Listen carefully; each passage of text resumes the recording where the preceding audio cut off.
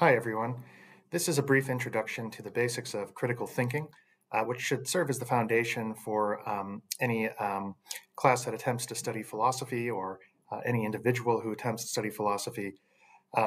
We're going to go over some of the basics of what an argument is, what it's composed of, the difference between a good argument and a bad argument, and also talk briefly about some mistakes in reasoning that are commonly made, so known as fallacies. So to start with, philosophy is all about providing arguments in defense of certain ideas or claims. So by an argument, we do not mean having some sort of dispute or fight with someone. That could be involved, but the term argument is a logical term that refers to a set of reasons that are given in support of a certain claim. So, for example, if I want to argue that that free will is an illusion, that no one has free will, for example, that's a philosophical position someone might adopt. If I just express that idea, if I make that claim, then I'm just expressing an opinion, right? I can do that if I want, but nobody has any reason to agree with me. They might or they might not, but if I just say, hey, I don't believe in free will, I think it's an illusion, you might say, interesting, so what? So if I want to do some serious philosophy, then I need to provide reasons why other people should agree with my claim.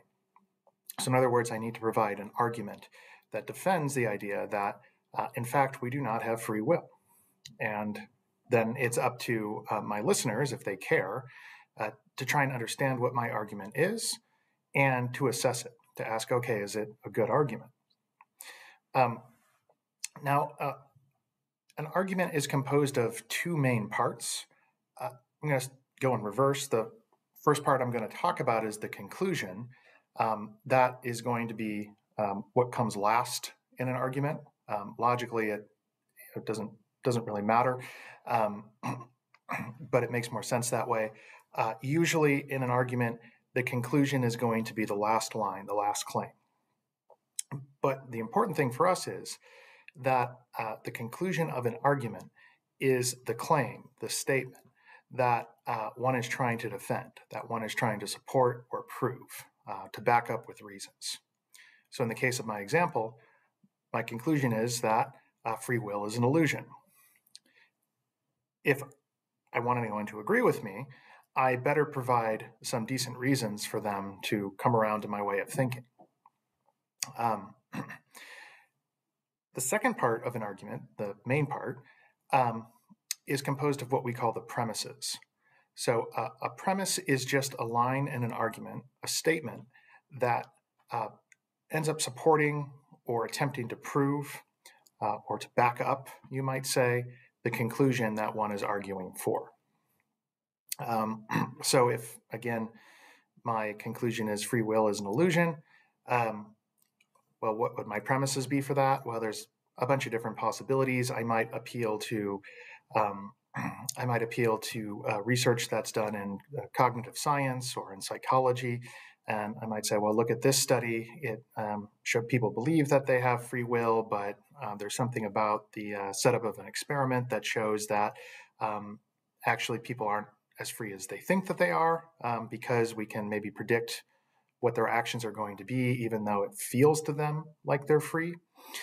I'm not saying that's a good argument, but just an example of information that I'm giving that you can kind of see, yeah, if that's true, right? If we have an experiment where we can show, or at least provide evidence, that we can predict people's behavior, even when they feel psychologically as if they were free and could do whatever they chose to do, then that's some evidence that, yeah, it's just an illusion. It's an idea that we have in our minds, but we're not really free after all, perhaps.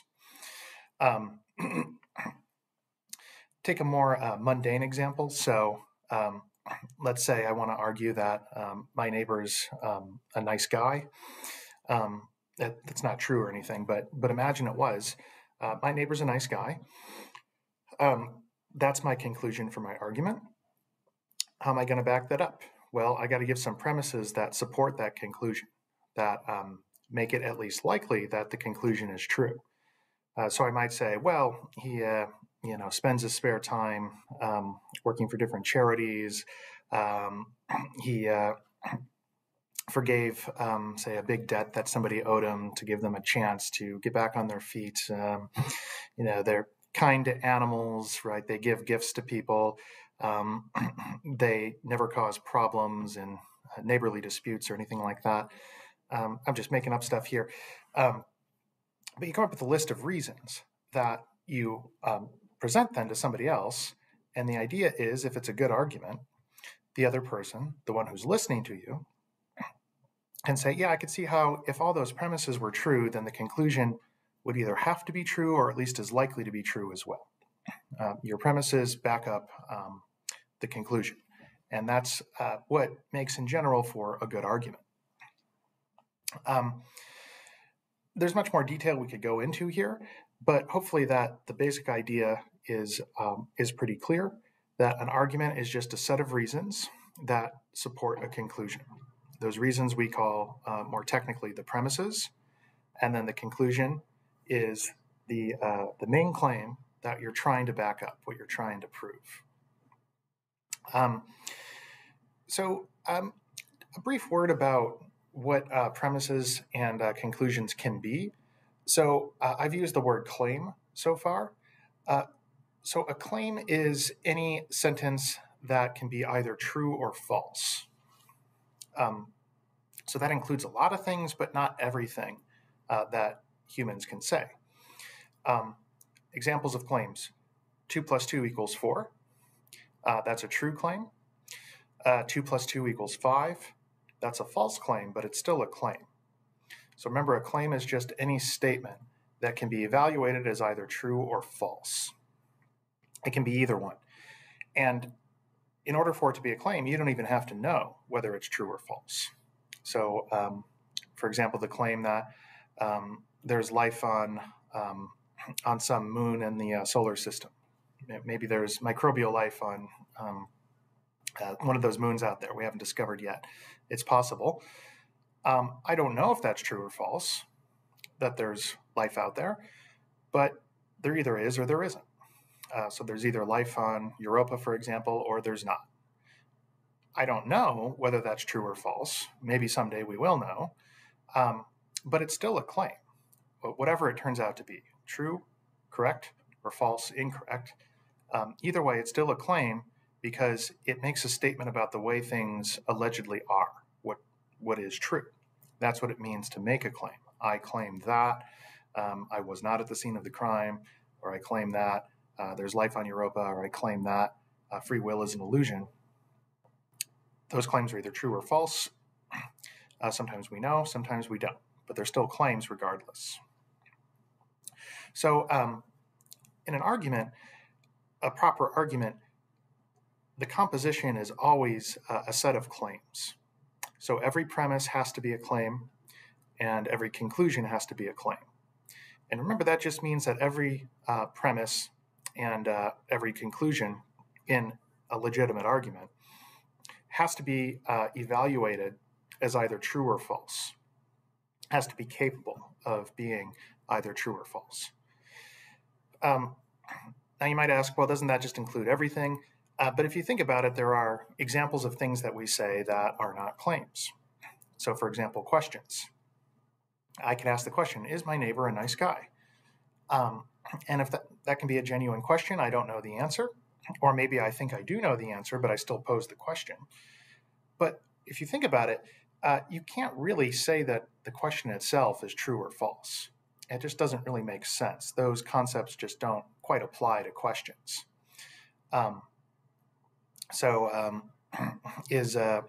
Is the sky blue? Another question. Well, it is sometimes. So my answer might be a claim. Yes, the sky is blue. That's true, or false, depending on the day. But the question itself, is the sky blue? I'm not making a claim about the way things are, right? I'm not making a statement about what is true. I'm just asking.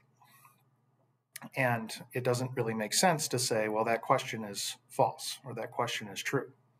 It might be a bad question for some reason, depending on the circumstances, but falsehood and truth just don't really apply to questions.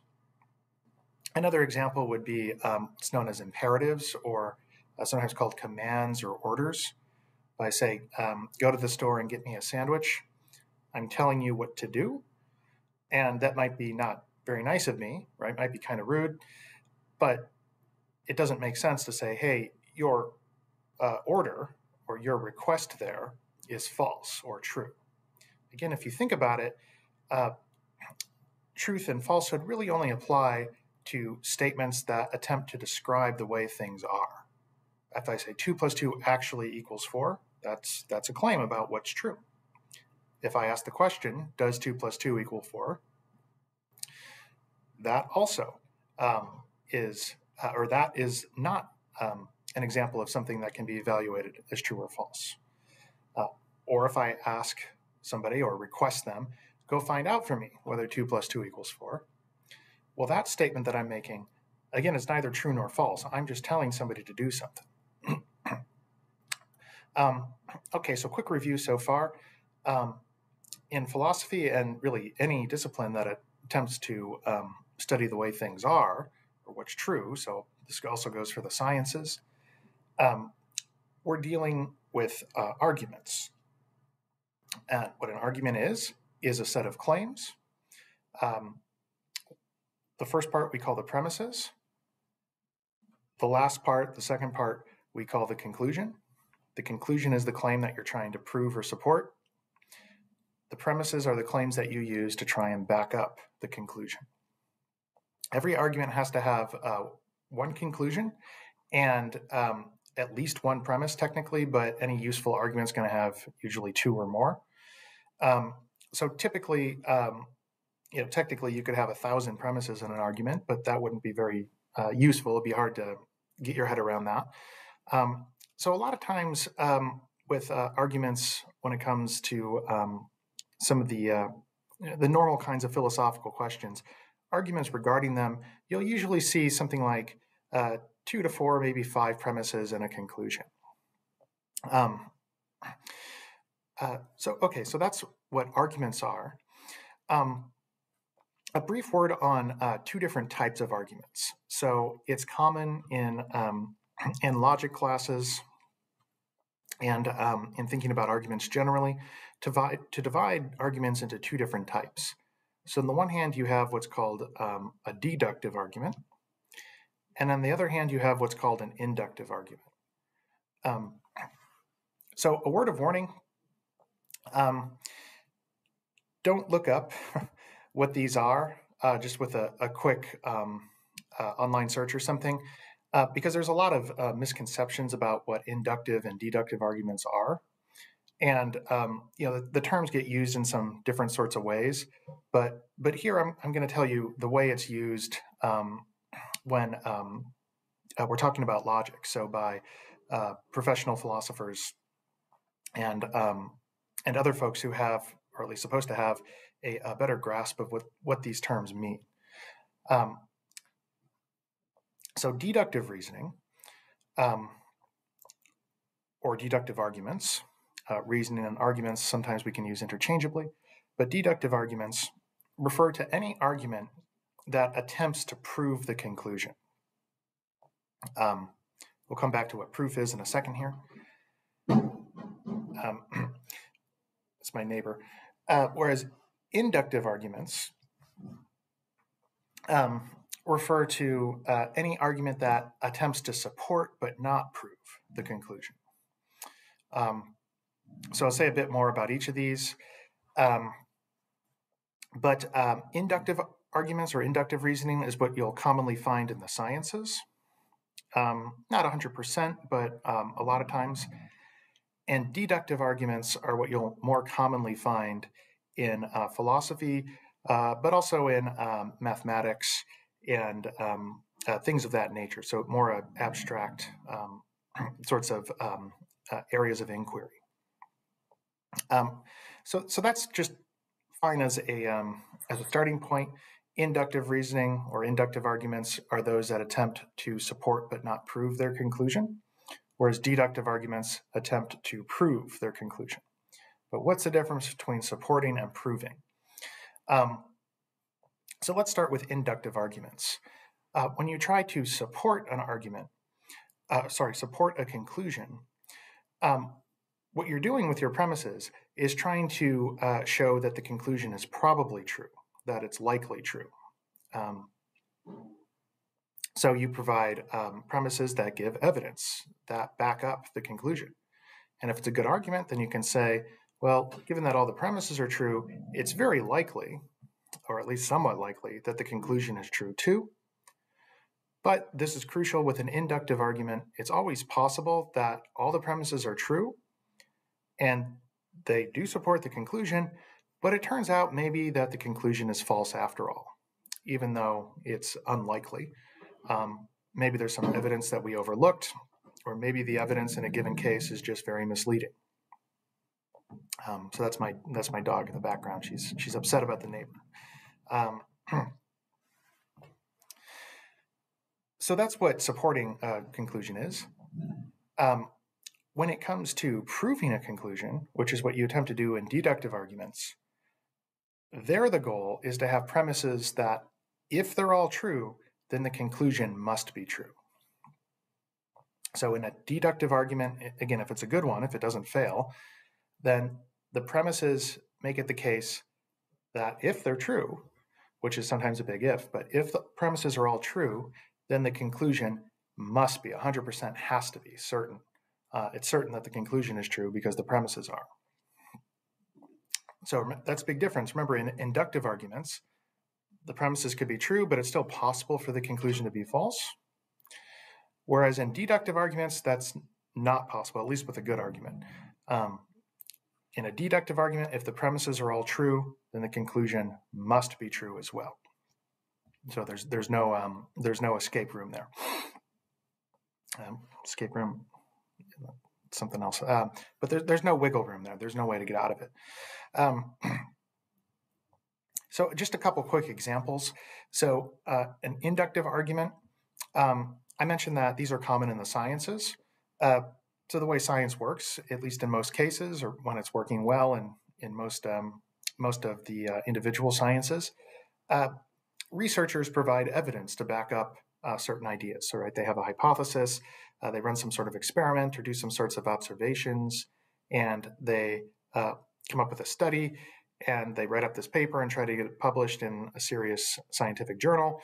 And let's say the paper gets accepted, it gets published, and somebody in psychology, for example, or some research team ran some big survey, right, where they talked to dozens of people or hundreds of people maybe, and saw how people answer different questions under different circumstances. And maybe that supports the idea that people are more likely to say certain things under certain circumstances, right? So, I don't know, you change the temperature in the room or something, if it's hotter or colder, that might change how people answer the same question.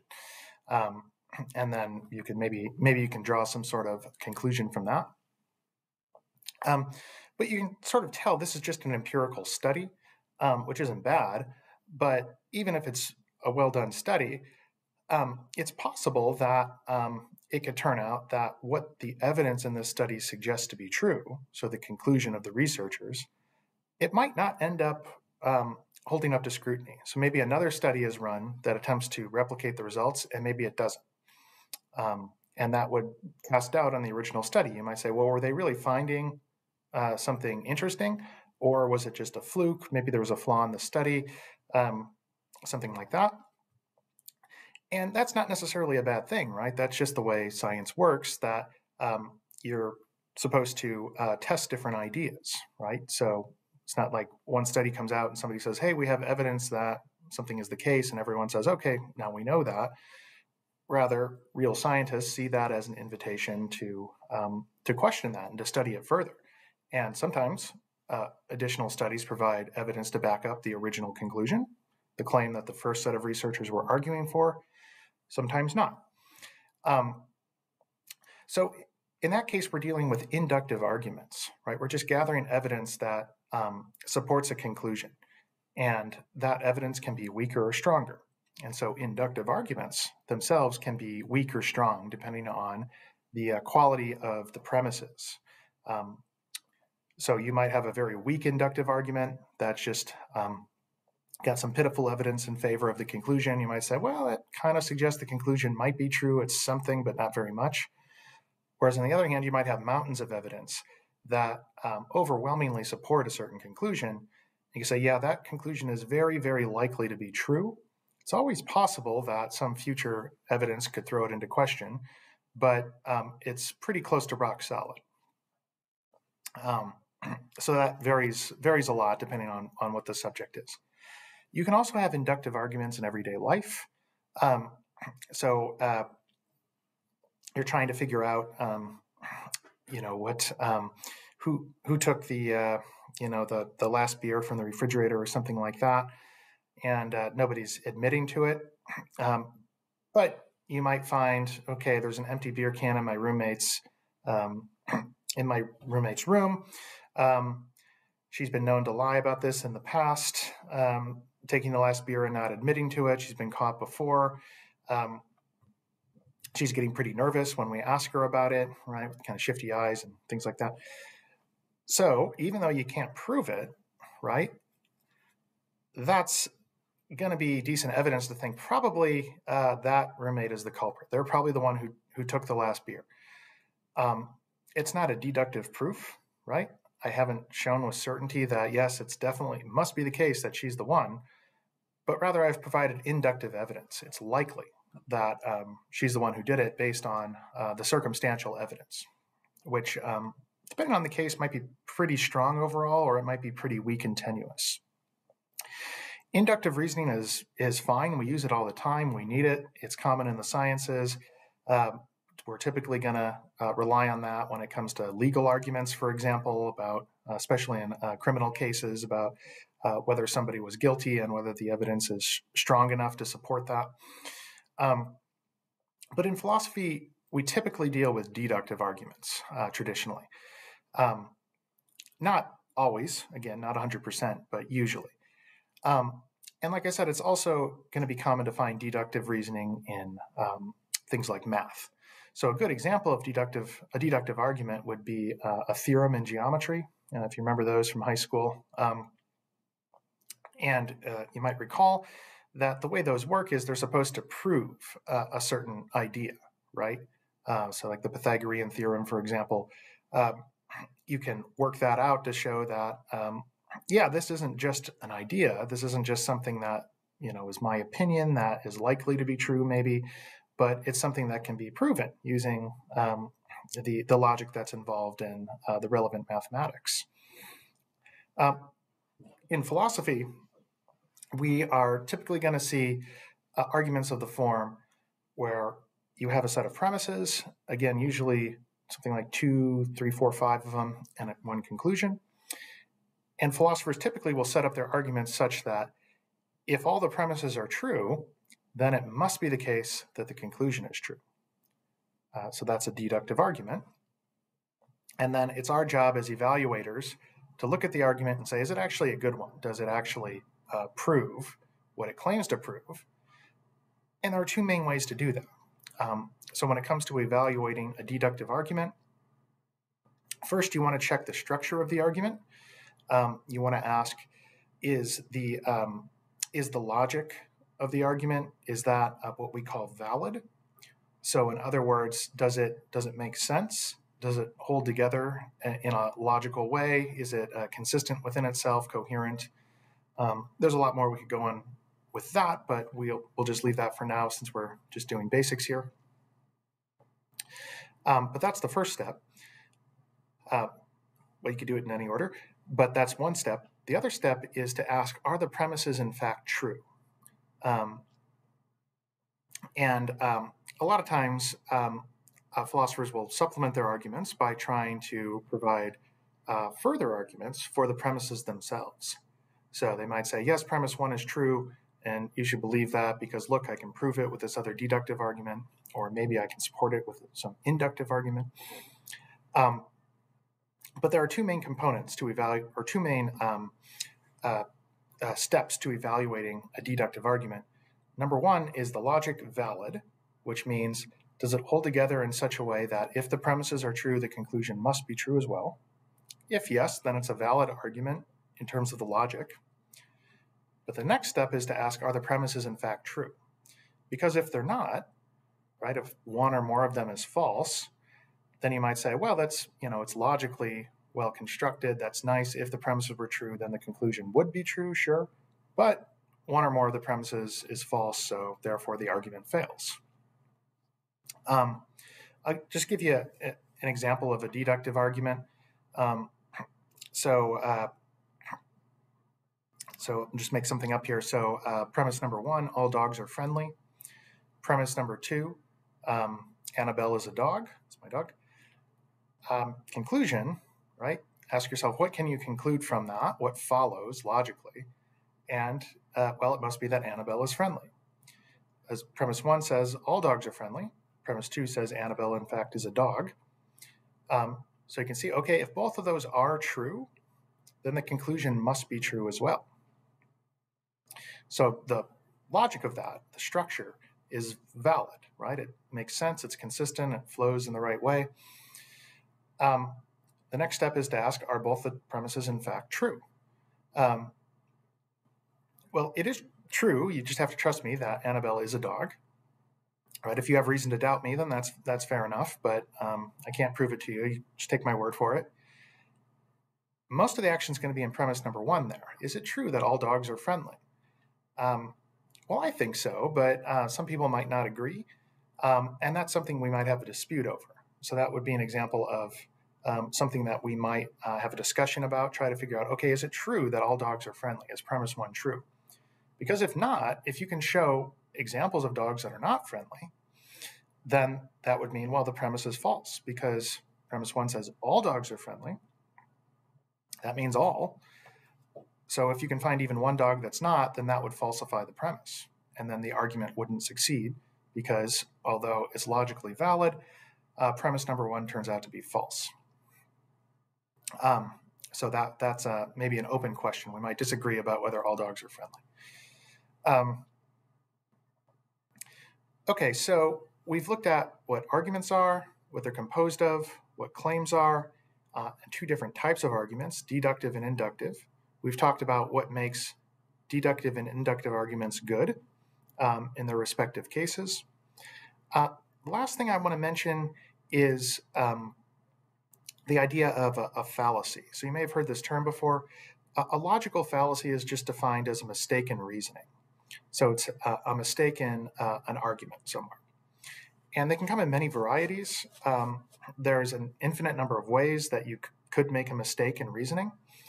Some of them are so common, though, that they have their own names. And I have some other videos on examples of some of those fallacies. So, for example, the ad hominem fallacy is a classic one. I won't go into details here with examples, but we want to avoid fallacies, of course. We don't want to commit them ourselves, and we don't want to fall victim to them if others commit them, at least on the assumption that it's good to believe true things. So we want to be on the lookout for that. Some fallacies are inductive in nature, meaning that they're fallacies that occur specifically in inductive arguments. One example would be a hasty generalization. So if I look, for example, at just one or two cases and I generalize from that, that's a mistake in reasoning, because just because one or two cases of something has a certain feature, it doesn't follow from that they all do. It might be true that they all do, but it could also be that my limited sample size is going to mislead me. I should look at more cases. So, for example, if the only squirrel I ever saw running around the neighborhood was a white squirrel, which I see sometimes, I might say, well, all squirrels are white, or at least in this neighborhood they are, because look, I just saw that.